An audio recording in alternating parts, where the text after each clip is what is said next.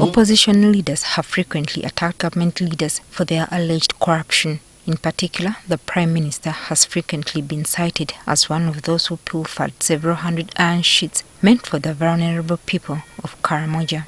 Today, Nabbanja, who was at St. Jude Parish in Lukaya, blasted politicians, especially those from the opposition, who accuse her of having been part of the Karamoja iron sheet saga. You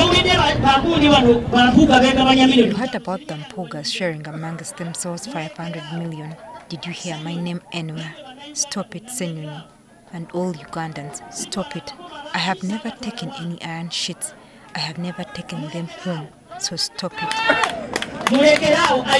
Nabbanja insists that the iron sheets that she has been distributing were not part of the contested batch. Instead, she insists that it's time for the opposition to stop their holier-than-thou approach towards her when the reality is far different. If you have not done anything for your people, just say you have nothing, because I'm tired of this and the country should know the truth.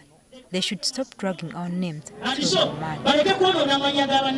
Nabbanja was provoked into making this statement after the leader of opposition, Joel Senyonyi, criticized government officials for embezzling funds before calling for special prayers to end corruption in the country. Over 10 trillion shillings per annum corruption.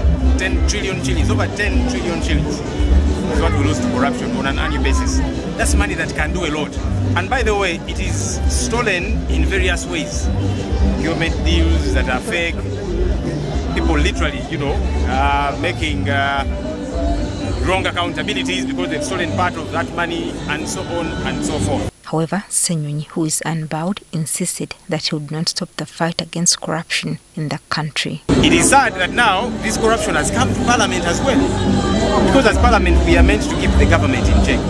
How do you do that if your hands are not clean?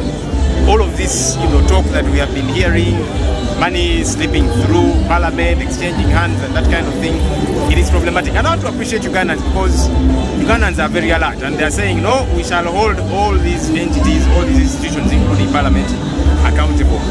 And as Parliament, it's important that we account. During the fundraiser, Prime Minister Nabbanja contributed 10 million shillings, while the leader of opposition in Parliament raised 3 million shillings.